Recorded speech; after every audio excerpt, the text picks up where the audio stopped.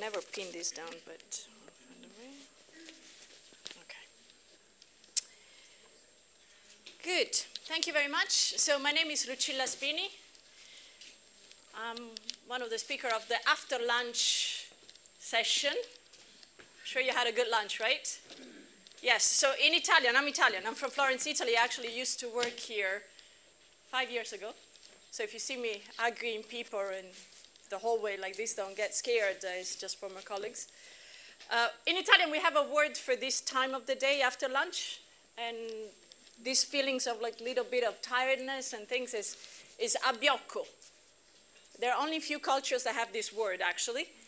And it's sort of this sort of nice and calm and easiness and things. So my job is to wake you up again and to give you some information what's next. So first, allow me to introduce myself. So I work at the International Science Council, which some of you might remember ICSU. Have some people remember ICSU? You're showing your age here? Careful. Okay. So the International Science Council is the product of the merger of ICSU with the International Social Science Council. So it represents the overall community of sciences, including natural and social science, and this is very important. I'm here representing the president, Professor Daya Reddy, and the CEO, Dr. Haida Akman, who could not be here to close this meeting, but they send their greetings. And I'm going to give you some introduction on maybe to start thinking about what's next in the project. But first of all, I want to start with a personal reflection before I go into an institutional, put my institutional hat. With this quote, which is attributed by Gandhi, but apparently there's a lot of discussion on this, but I like to think that it's by Gandhi anyway. Be the change you wish to see in the world. Because I think this is also a moment after you've been through an amazing week, which I'm very sorry to have missed actually from hearing what you just said. Also to have a personal reflection on how this journey through this process and through this week has actually changed your way you're actually doing science, conducting research, advising students, and so on. So take some time to really acknowledge the journey that you've been in because it's important, because every individual's count. But so today I'm going to give you other flavors on other international activities, priorities, that maybe can actually upscale what you're already doing at the individual level, but the recommendation of the project are going to have an uptake in different fora, so as to make sure that this is the end of the project, of the 3 years of the project, is actually the beginning of really transformative action. So, on the basis of my experience in working in international science for more than 15 years, including UNESCO, TWAS upstairs, and IEP, the Inter-Academy Partnership, but also the United Nations University and so on, and as a biological anthropologist, which I focus quite a lot on gender equality, both in human and non-human primates. I would like to give you an overview of some of the activities. I'm going to start with some congratulations first, because it's also a time for celebration. Then I'm going to give you an overview of the international priority landscape related to your project, to the recommendation, to make sure that they are built at the international level, because you've been an amazing international community working on these issues. And then I'm going to bring it to the International Science Council Action Plan, which is our new action plan, which includes activities on gender equality and others, which can also be linked to the recommendation and to future activities of this community. But before I do this, I need to ask for your help on something. There is a birthday today being celebrated by Rezi. Rezi, can you stand up? Happy birthday!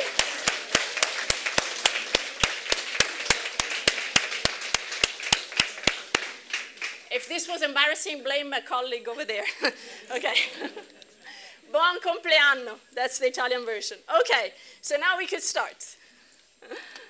All right, so congratulations. Congratulations of all the different types of results, which I like to call it the gender gaps, because there are many. We've seen, even this morning, we've seen the publication, the peer review, continuity in studies, the difference in discipline or the similarity, the gaps in salaries, which then, sometimes we forget, but they are reflected also the difference in pensions, just to to put that.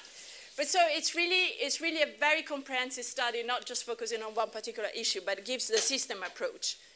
Great data and database, and here I would like to highlight that the International Science Council community includes 2 activities, 2 initiatives on data, CoData, the Committee on Data, and the World Data System, which provide a lot of training and capacity building on data management, on data science, and also repository issues. So I would, at some point, I think to have a conversation with one of these 2 bodies, or 2 bodies, on how to continue the work on the data would be an important thing.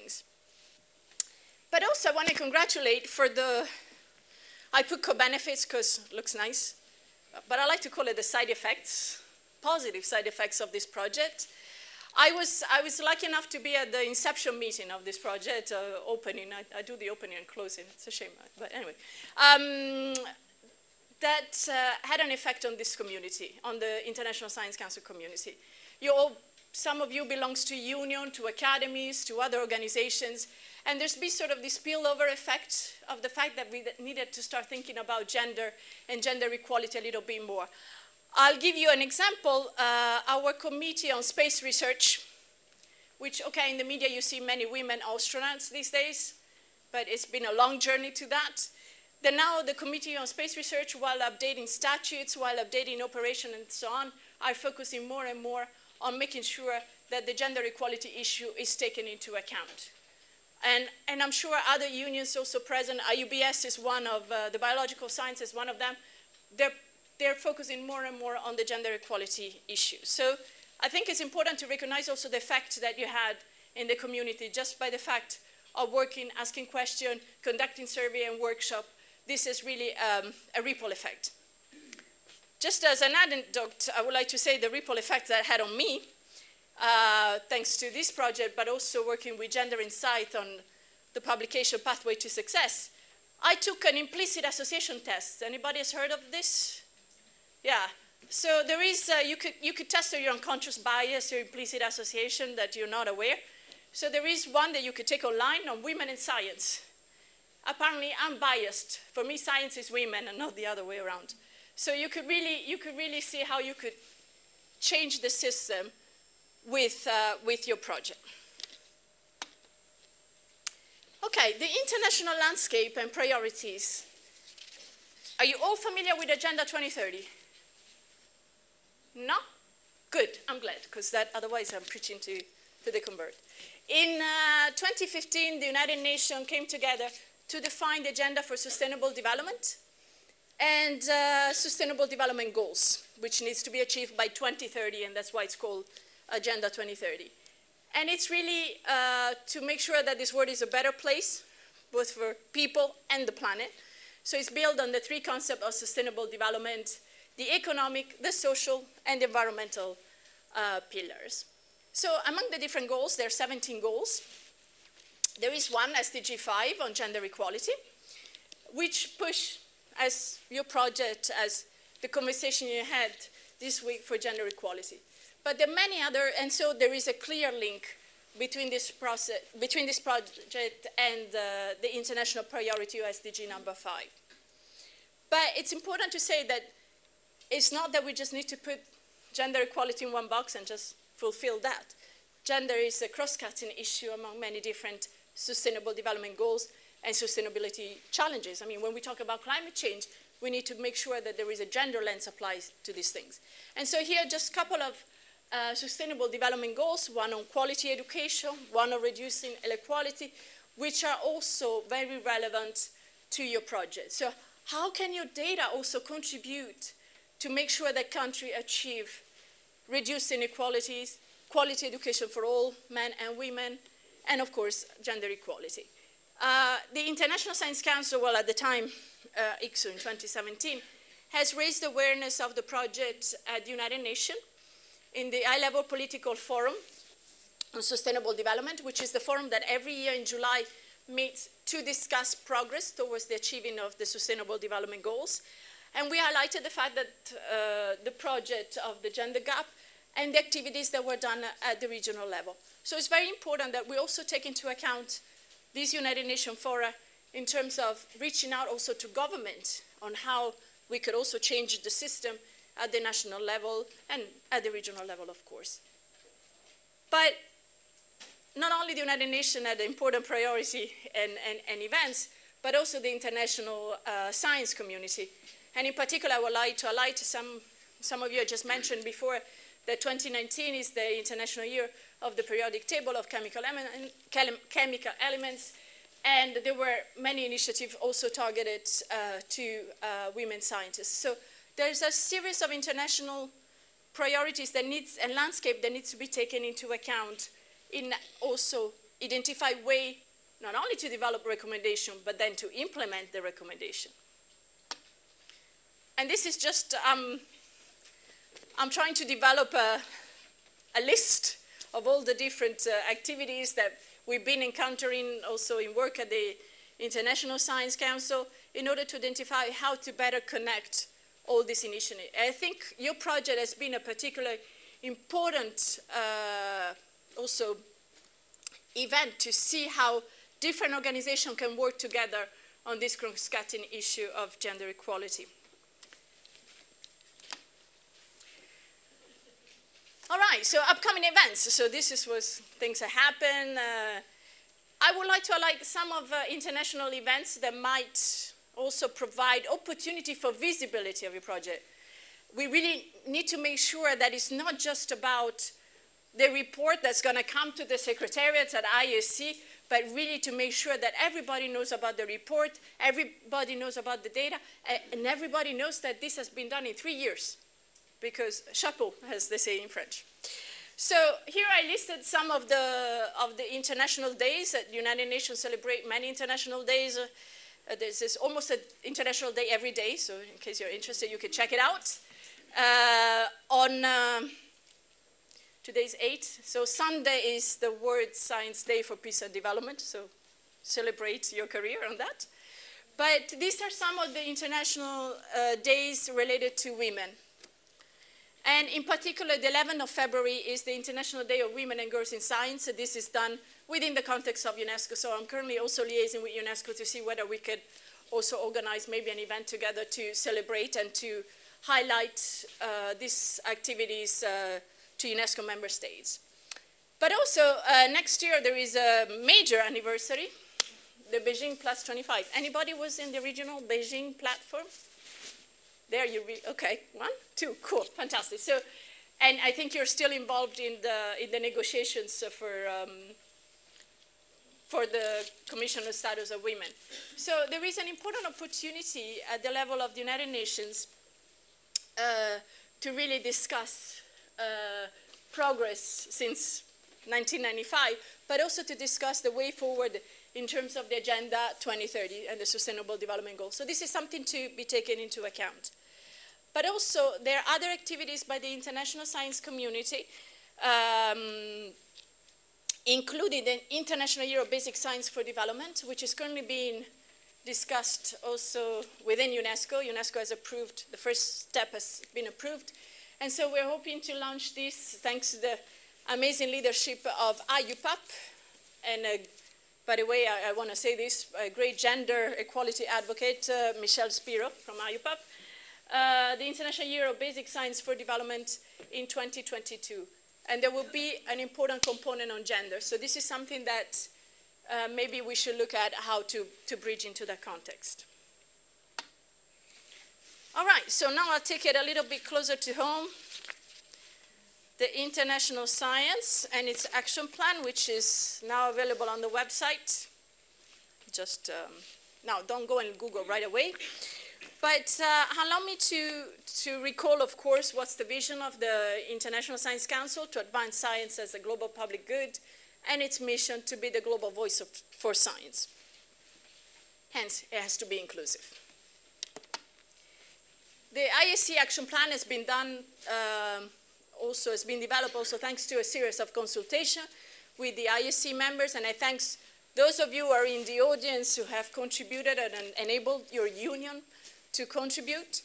And it has 4 main domains of impact: science in policy and public discourse, the 2030 Agenda for Sustainable Development, the digital revolution, and the evolution of science and science system.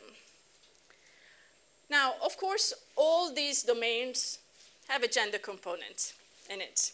I mean, I just told you that the 2030 agenda, there is a Sustainable Development Goals on gender equality, the importance of science in policy and public discourse with respect also to science communication. We've seen how important also is to look at narratives and how you communicate on things. I mean, if you have a web page with all male scientists, then the drawings that we saw this morning are definitely going to be just male scientists. So there are many different issues. The digital revolution, there's quite a lot of interesting work being done on gender bias in artificial intelligence. So I would like you to take home the message that it's important to ensure that we mainstream the gender component across the 4 domains.